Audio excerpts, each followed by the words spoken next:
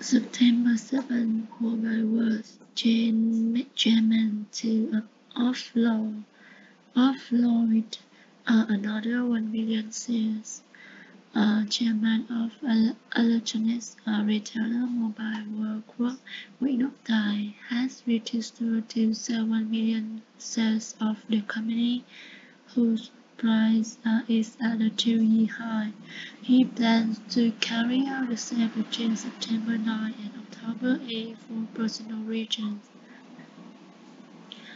According to a company filing submitted to the Ho Chi Minh Stock Exchange, if the transaction value is around VND 8 billion goes through, it will reduce his stake in Mobile World from 2.29% to 2.22%. In June, he had sold 2 million shares. Investment fund Dragon Capital sold 1.96 million MWT shares the following month, reducing its stake from 8.7% to 8%.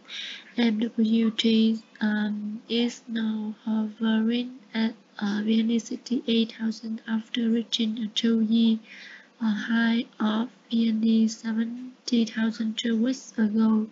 Mobile World reported a 15% year-on-year rise in revenues to 76.54 billion in the first 7 months of this year.